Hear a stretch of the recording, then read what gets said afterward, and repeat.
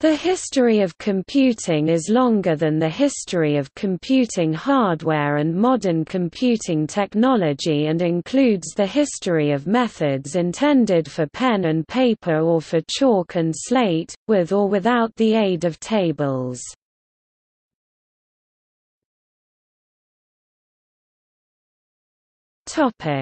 Concrete devices. Digital computing is intimately tied to the representation of numbers. But long before abstractions like the number arose, there were mathematical concepts to serve the purposes of civilization. These concepts are implicit in concrete practices such as one-to-one correspondence, a rule to count how many items, say on a tally stick, eventually abstracted into numbers. Comparison to a standard, a method for assuming reproducibility in a measurement, for example, the number of coins. The 3-4-5 right triangle was a device for assuring a right angle, using ropes with 12 evenly spaced knots, for example.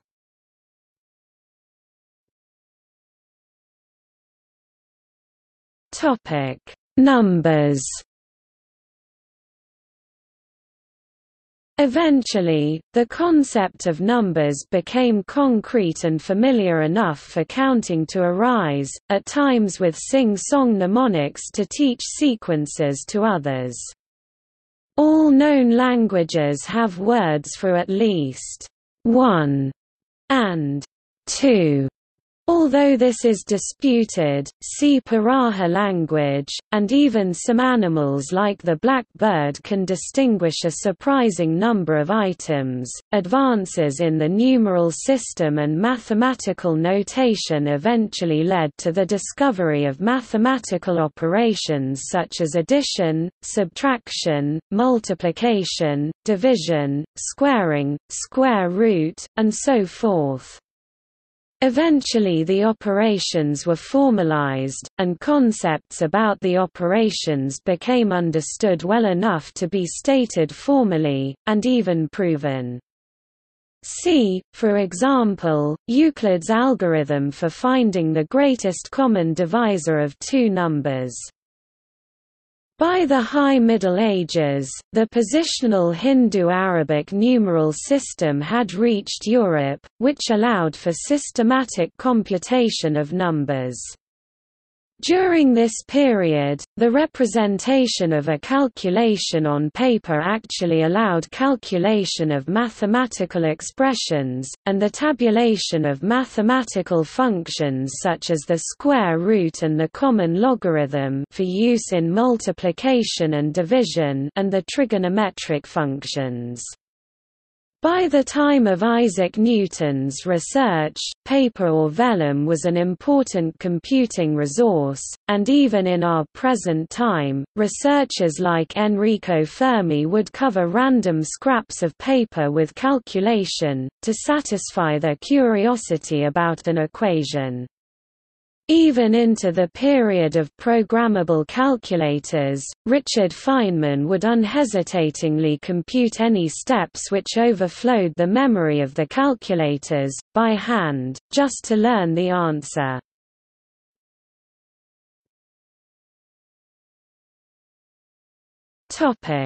Early computation. The earliest known tool for use in computation is the Sumerian abacus, and it was thought to have been invented in Babylon c. 2700–2300 BC. Its original style of usage was by lines drawn in sand with pebbles. Abaci, of a more modern design, are still used as calculation tools today. This was the first known computer and most advanced system of calculation known to date, preceding Greek methods by 2,000 years. In c. 1050 to 771 BC, the south-pointing chariot was invented in ancient China. It was the first known geared mechanism to use a differential gear, which was later used in analog computers. The Chinese also invented a more sophisticated abacus from around the 2nd century BC known as the Chinese abacus. In the 5th century BC in ancient India, the grammarian Panini formulated the grammar of Sanskrit in 3,959 rules known as the Ashtadhyayi, which was highly systematized and technical.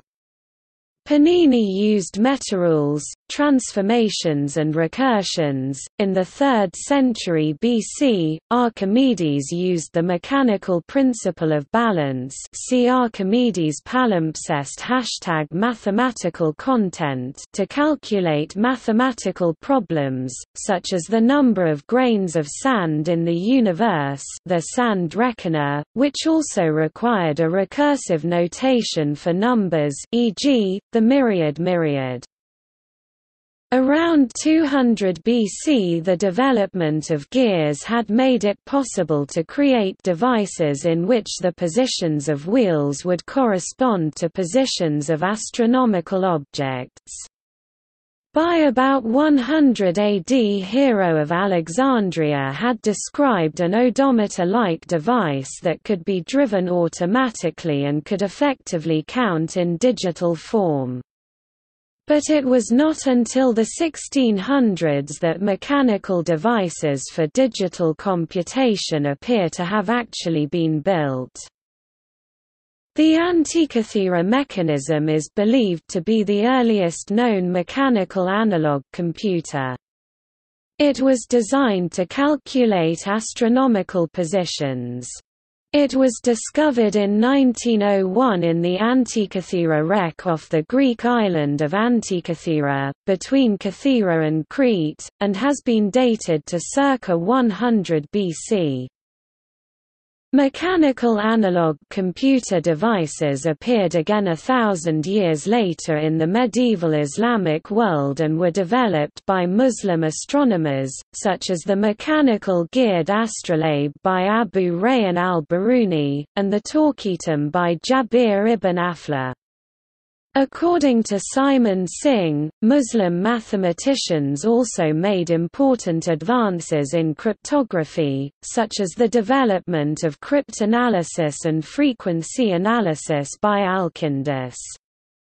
Programmable machines were also invented by Muslim engineers, such as the automatic flute player by the Banu Musa brothers, and al-Jazari's humanoid robots and castle clock, which is considered to be the first programmable analog computer. During the Middle Ages, several European philosophers made attempts to produce analog computer devices.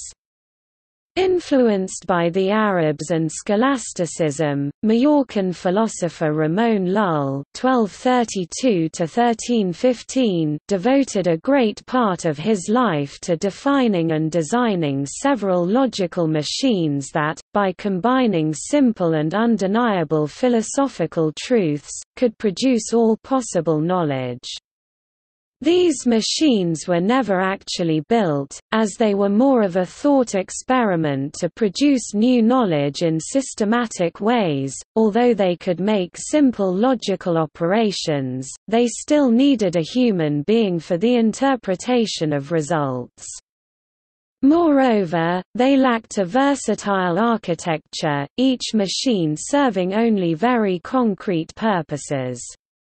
In spite of this, Lull's work had a strong influence on Gottfried Leibniz, early 18th century, who developed his ideas further, and built several calculating tools using them. Indeed, when John Napier discovered logarithms for computational purposes in the early 17th century, there followed a period of considerable progress by inventors and scientists in making calculating tools.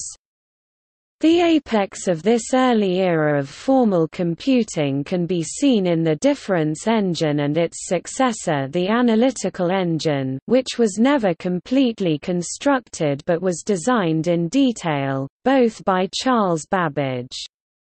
The analytical engine combined concepts from his work and that of others to create a device that if constructed as designed would have possessed many properties of a modern electronic computer.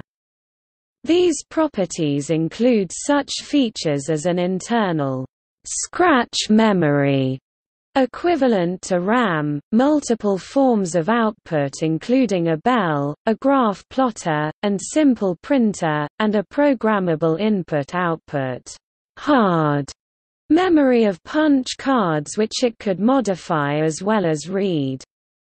The key advancement which Babbage's devices possessed beyond those created before his was that each component of the device was independent of the rest of the machine, much like the components of a modern electronic computer. This was a fundamental shift in thought. Previous computational devices served only a single purpose, but had to be at best disassembled and reconfigured to solve a new problem. Babbage's devices could be reprogrammed to solve new problems by the entry of new data, and act upon previous calculations within the same series of instructions. Ada Lovelace took this concept one step further, by creating a program for the analytical engine to calculate Bernoulli numbers, a complex calculation requiring a recursive algorithm. This is considered to be the first example of a true computer program, a series of instructions that act upon data not known in full until the program is run. Several examples of analog computation survived into recent times. A planimeter is a device which does integrals, using distance as the analog quantity. Until the 1980s, HVAC systems used air both as the analog quantity and the controlling element. Unlike modern digital computers, analog computers are not very flexible, and need to be reconfigured, i.e., reprogrammed manually to switch them from working on one problem to another. Analog computers had an advantage over early digital computers in that they could be used to solve complex problems using behavioral analogues, while the earliest attempts at digital computers were quite limited. Since computers were rare in this era, the solutions were often hard-coded into paper forms such as nomograms, which could then produce analog solutions to these problems, such as the distribution of pressures and temperatures in a heating system.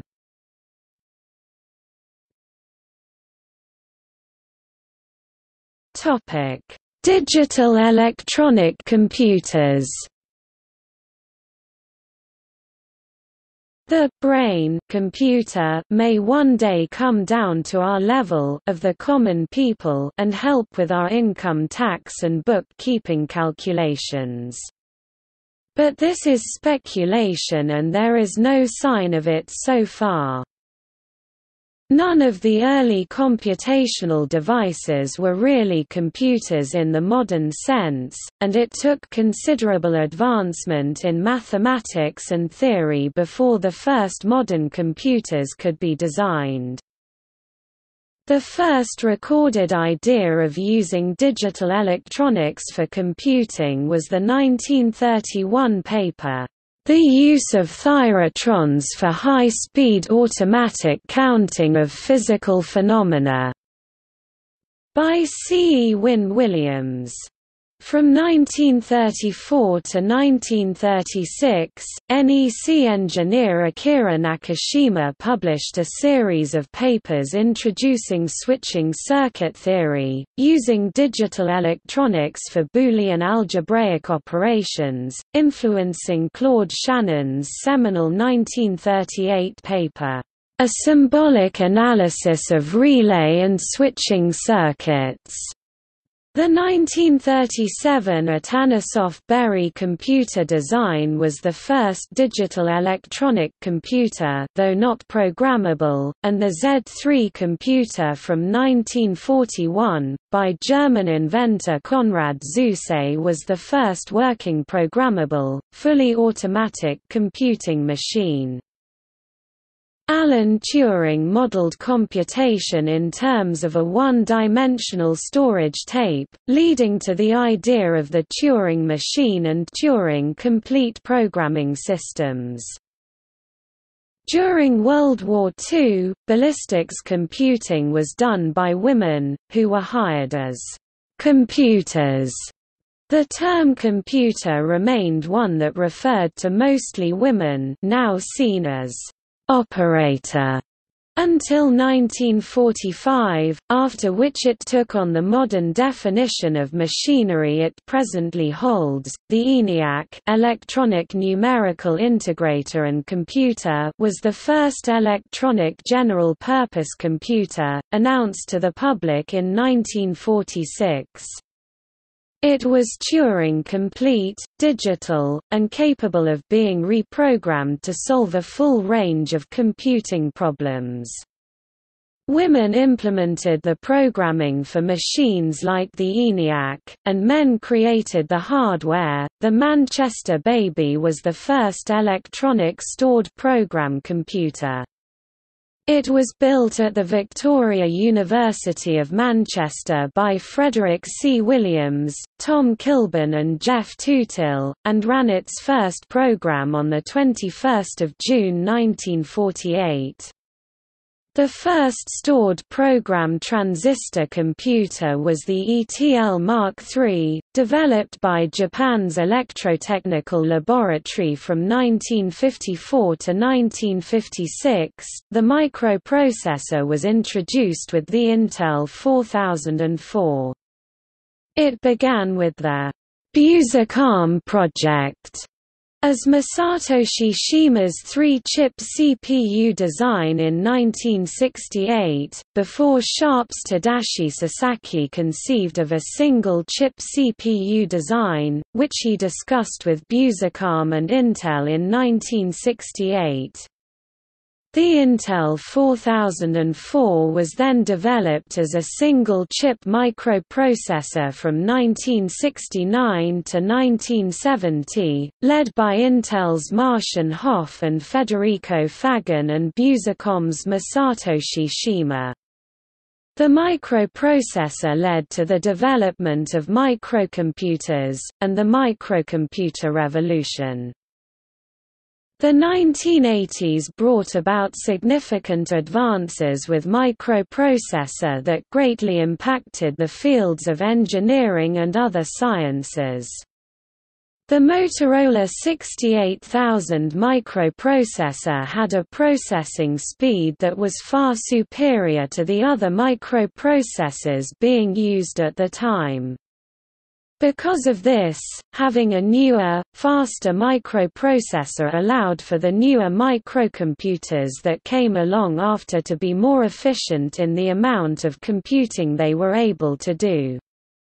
This was evident in the 1983 release of the Apple computer Lisa. Lisa was the first personal computer with graphical user interface (GUI) that was sold commercially. She ran on the Motorola 68000, dual floppy disk drives, a 5 MB hard drive and had 1 MB of RAM. After successfully launching Lisa, a year later Apple released its first Macintosh computer still running on the Motorola 68000 microprocessor. Another advancement because of microprocessors came from Texas Instruments. Texas Instruments first introduced the TMS 9900 processor in June 1976. They then used their microprocessor in their TI-99 quarters computer. late 1980s and beginning in the early 1990s we see more advances with actual computers to aid with actual computing. In 1990, Apple released the Macintosh Portable. It was heavy, weighing 7.3 kilograms, 16 pounds, and extremely expensive. It was not met with great success and was discontinued only 2 years later. That same year Intel introduced the Touchstone Delta supercomputer, which had 512 microprocessors. This technological advancement was very significant as it was used as a model for some of the fastest multiprocessors systems in the world.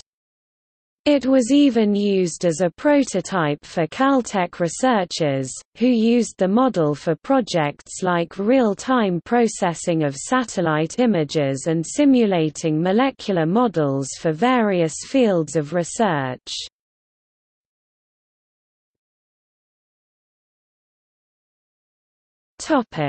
Navigation and astronomy. Starting with known special cases, the calculation of logarithms and trigonometric functions can be performed by looking up numbers in a mathematical table, and interpolating between known cases. For small enough differences, this linear operation was accurate enough for use in navigation and astronomy in the age of exploration. The uses of interpolation have thrived in the past 500 years. By the 20th century, Leslie Comrie and W. J. Eckert systematized the use of interpolation in tables of numbers for punch card calculation.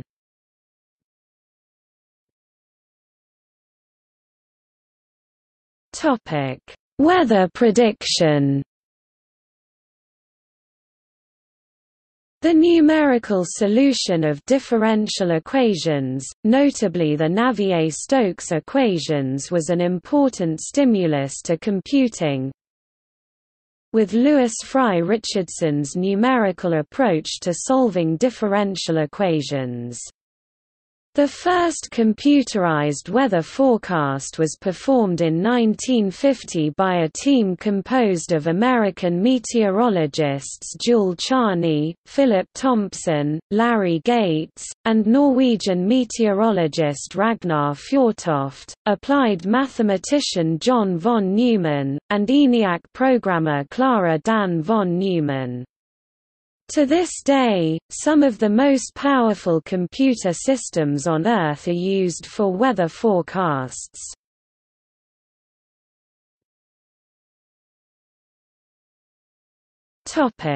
Symbolic computations. By the late 1960s, computer systems could perform symbolic algebraic manipulations well enough to pass college-level calculus courses.